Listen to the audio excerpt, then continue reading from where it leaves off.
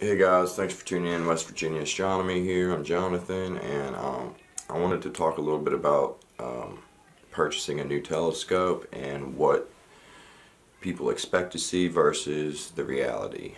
A lot of people get into this hobby and they look for a telescope and they see one with a big box with these beautiful pictures of nebulas and galaxies and all kinds of real pretty pictures on the box, and they buy the telescope thinking they're going to get home and go outside and look through the eyepiece and see these colorful things, and that just simply is not the case. And I'm sorry guys, but that's just not reality. The reality of the situation is these targets and stuff in space are so far away that by the time the light reaches our eyes, all the color and everything is gone out of them. So you usually end up seeing just a kind of a grayish blob, not a whole lot of detail. Now the bigger the scope, the more detail you can draw in maybe, but it's still not going to be a colorful image that you see on the box, because I want to be very clear about this, guys, that what you see on the box are long exposure astrophotography images, and that's not what you see when you actually stick your eye to the eyepiece. And it deters a lot of people away from this hobby, and their telescope ends up in their closet. And I just kind of want to put that out there for anybody thinking about, trying to look around for a telescope. I'll recommend the telescope I would go with and what I did start with, and as long as you come into it knowing that and your expectations meet reality, then you can keep growing and moving forward in this hobby. But you come into it thinking you're expecting to see something that took somebody 20 hours to go out and image. You're going to be let down pretty quickly, and hopefully this video just helps somebody out, and you can skip that step of spending a lot of money that is unneeded and go straight to the goods. So stick around guys, and I'll show you what I did.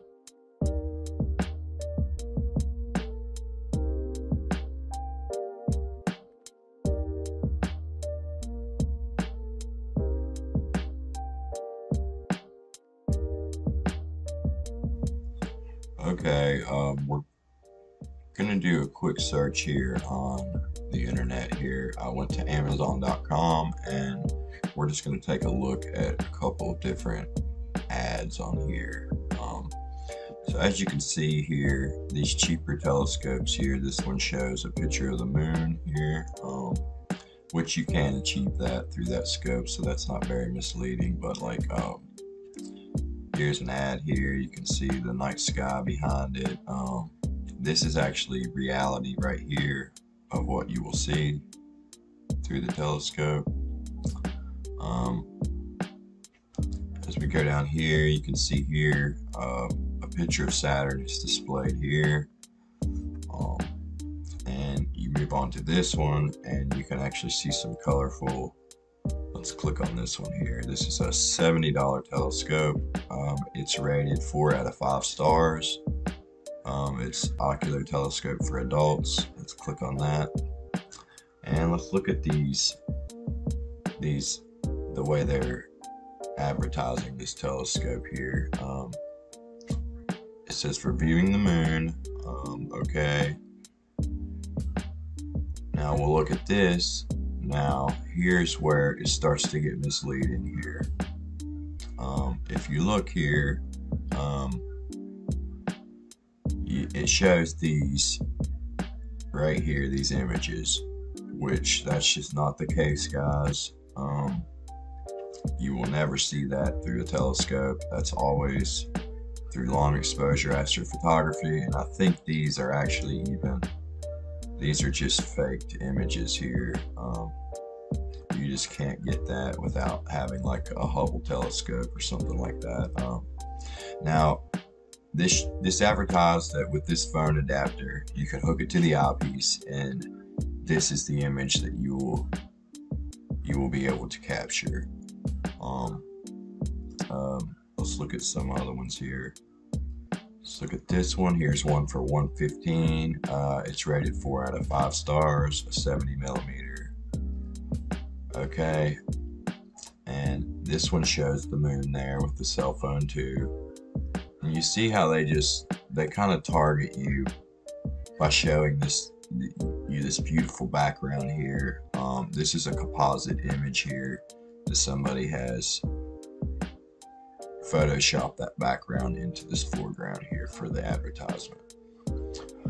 That's actually not what you see at night. Let's see if we can find another one here. Okay, we'll go to this one here. It's a Newtonian reflector. It's rated 4.5 out of 5, 3.7 out of 5 stars. So let's click on it. Yeah, see, that's another composite image here, guys. They're very good at making you believe that that's what you're gonna see. Okay, so let's look at, here's one with the display box. You can see, guys, that display box shows a real colorful space background. And on the side of the box here, I'm trying to zoom in there. On the side of the box here, it shows a colorful nebula there. You can't really see it that good, but it's very misleading into thinking that this is what you're gonna see. Here is an image of Jupiter here. Now this is more a stack probably of a bunch of images. That's about what you get when you stack about 1,000 images, and they just get clearer the more images you stack, and the better the seeing conditions determines really on how well of an image you're going to get. Here's what you expect to see through a telescope here. Here is the Pleiades star cluster, and that's about what you're going to see through a telescope, guys. There's not going to be a whole lot of color in there. Perhaps, like I said, if you have a 8, 12, or 16-inch Dobsonian, you could possibly pull out a little bit of blue color in this. Okay, so let's look at some other targets here. Here is Orion Nebula through a telescope, and I'd say that's about an 8-inch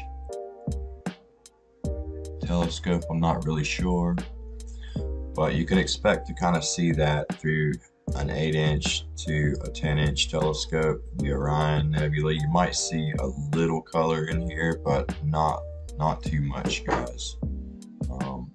Let's look at, okay, so here is the Pinwheel Galaxy, and this is what you would see through an eyepiece. Here are some images of Saturn. Now, to take pictures of planets, you have to take either a long video, and you use stacking software to break that video down into individual frames, and then you tell the software to only stack like the best 40% of the video, and you end up with an image like this. This is not a single exposure. This is taking a lot of time for somebody to really bring out the Cassini division here in the rings of Saturn. It just takes time, guys, and a lot of people don't realize that, you know, they're not going to see instantly what's on the box. So here's another picture of Orion through an eyepiece. Here is the Horsehead Nebula. It's not the same quality as what you see all over the internet and on astrophotography groups. This is a hobby that takes some patience and time. You're going to want to learn how to stack images and how to use this software to improve the quality of your images. And there's all kinds of tutorials on YouTube about how to go about stacking, and there's free software you can download. There's actually free image processing software called GIMP, and yeah, so it just takes patience, time, and coming into it with the knowing that if you want to get an image like on the box of the telescope, you're going to have to eventually pursue long exposure astrophotography. And for someone just wanting to get into visually observing and learning the night sky, if they have a passion, you know, just for, I've always wanted a telescope, I would recommend a Dobsonian 8-inch. I started out with the Zoomel Z8, and I really spent like about a year with that telescope learning everything I could about the night sky, just moving it around, looking at different clusters and nebulas and stuff like that, and it really helped me to appreciate, you know, being outside. And if you're wanting to get into astrophotography, don't make the mistake I did and just go ahead and buy a wide field refractor telescope. Make sure it's a apochromatic instead of an achromatic. Make sure that apo is at the beginning, because anything less than an apo, you're gonna have chromatic aberration, which is any bright objects, you're gonna have this real purple hue or blue hue around it. And it doesn't bother some people, but it annoys me and it's hard to process out. And so yeah, if you're wanting to get into astrophotography, I'd go with the wide field refractor and maybe look into getting a star tracker or something like that with a DSLR. And it just takes time and patience, guys, and you know, just save your money. You'll get there eventually. If I can do it, anybody can do it. But yeah, hopefully this video helps somebody, and yeah, until next time, guys, clear skies.